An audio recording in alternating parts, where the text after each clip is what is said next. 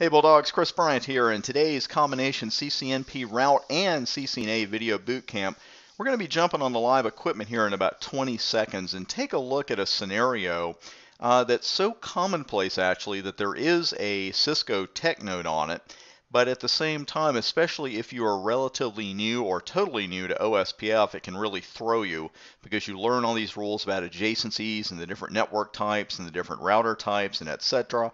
And those of you working on the NP exam, you know how deep that gets as far as the areas and the route summarization, everything else.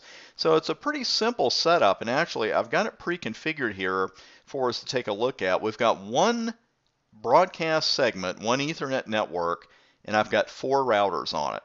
Nothing tricky at all, and what I'm going to do is run show IP OSPF neighbor on the first one. Now, if you're not familiar with how this neighbor ID is arrived at, be sure to search my YouTube channel. I've got an for the term OSPF RID. I've got a good video on that for you. Now, just a pop quiz. Looking at this router, and assuming I have done nothing tricky, which I haven't, what is the OSPF role of this router? If you see one DR and you see 2 DR others on a broadcast segment, you know this is the backup designated router. Okay? So far, you know, everything looks pretty darn normal. Let's go over to router 2. And we know, let's see what we've got here. We've got a full adjacency, and a two-way adjacency. Seems a little odd. On router 3, we've got 2 full adjacencies and a two-way adjacency. And on router 4, we have 3 full adjacencies. So what the heck is going on here? This is really odd because everything looks fine. You know, there's no dead time issues, anything like that. And it's not that we have any dead adjacencies. We've just got this one that's here in two-way.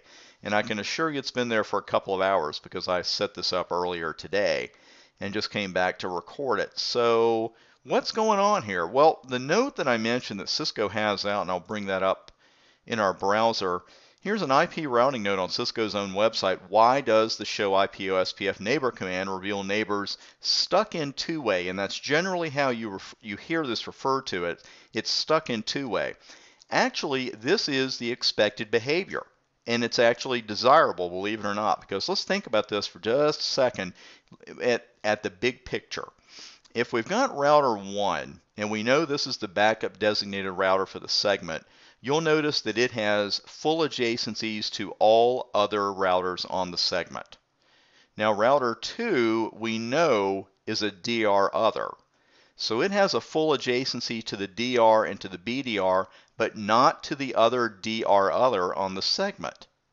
If we take a look at router 3, same situation. It's got a two-way adjacency to the other DR, and it has a full adjacency to the DR and BDR, and then finally 4, our designated router for that segment, and remember we have 1 DR per segment. It has a full adjacency to every other speaker on that segment. And the reason is that the DR, of course, has to have that full adjacency to all the other routers in case it needs to flood a change out. The BDR needs it because it needs to listen to those messages. It's got to have a full adjacency with every other speaker so it can keep its database up in case it needs to become the designated router very quickly.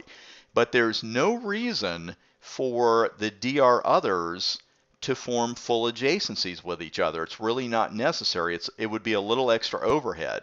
And if we added another router to this segment right now, it would become a DR other, and it would do the same thing. It would form a full adjacency with the DR, a full one with the BDR, and a two-way with the other ones. Now, with the other DR others. Now, the first time I saw this, I thought, well, why bother even going to two-way? You know, why not just not form an adjacency at all?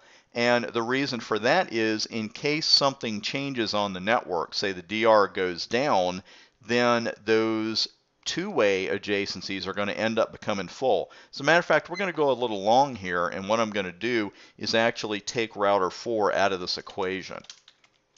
And I will do this just by shutting that interface down. So we just lost our designated router. So we'll take this a little longer than 5 minutes today, but this is good for you to see.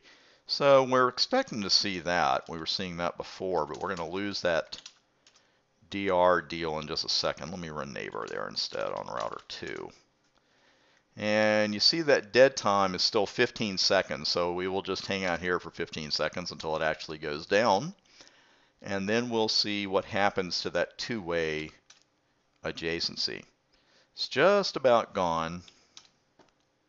And now it is gone. So what we will likely see, what we'll hopefully see, is that two-way adjacencies start to go, and you see it's already gone full just that quickly. So that's why the adjacency goes to two-way. Just in case it needs to become a full adjacency later on, it doesn't have to start at the very beginning. It's already worked its way up to two-way, and it can very quickly hit that full adjacency state. So went over a little over our 5-minute limit today, but definitely good stuff there for you to see. Again, by default, the DR will have an adjacency with every other segment, every other router on that broadcast network. The BDR will have a full adjacency with every other router on the broadcast network, but the DR others will only have full adjacencies to the designated router and backup designated router. They will not form adjacencies with each other. They will stop at two-way. Thanks for watching today's video and for making TBA part of your Cisco certification success story.